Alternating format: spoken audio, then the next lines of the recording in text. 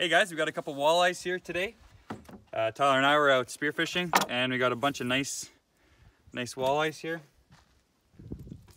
I'll be showing you how we like to fillet walleyes. This is the fastest, easiest way that we know how to fillet walleyes. We learned it probably 5 years ago, and I haven't seen a video on Facebook about how to fillet walleyes this way. So I'm going to show you guys how we do it, and I think this is the fastest, easiest way you can fillet a walleye. So what you want to do is just slab the fish. This knife is fairly dull, but this method you don't need a sharp knife. It's very simple. Cut down to the spine here, slab the walleye just like usual. Now what you do, most people cut it right off. Don't do that if you have enough board. Make sure to stop before you cut it right off the tail. Just flip it over like that, and then you have a nice handle to hold on to here. So next we're gonna take the skin off. Start here, hold on. Oh, might have messed up a little, that's okay. Take the skin off like this, and we're gonna leave a little chunk for transport here. Legally in Saskatchewan you have to. To take the rib bones out now, a lot of guys go like this, and they wanna take them out this way. But the problem with that is you have to cut through the center bones that run through the walleye here. So what we like to do is flip it over, and you want to cut on the back side of the rib bones here and cut it out this way. This way you're not cutting through any bones. So you start a little bit on the left side of the middle line here, cut straight down until you hit the back bones, and all you do is just cut on top of the back bones, and it'll get the meat, it'll peel the meat right off the ribs.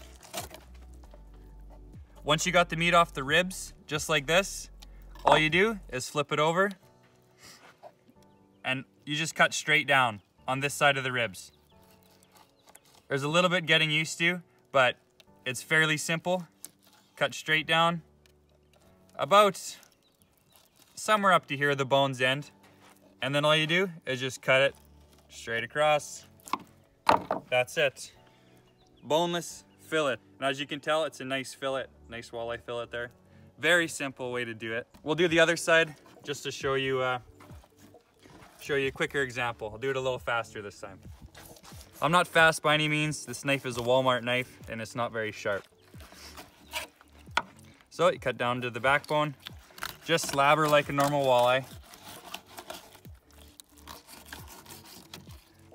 Stopping before the back fin there. Flip it, got a nice handle. And take the skin off. Making sure to leave a little chunk for transport. Putting her a little close there. All right. Now for the ribs, don't cut them on this side. Flip her over. This is the easy side because I'm cutting away from me. Cut on this side of the middle bone, just slightly, the middle line, sorry.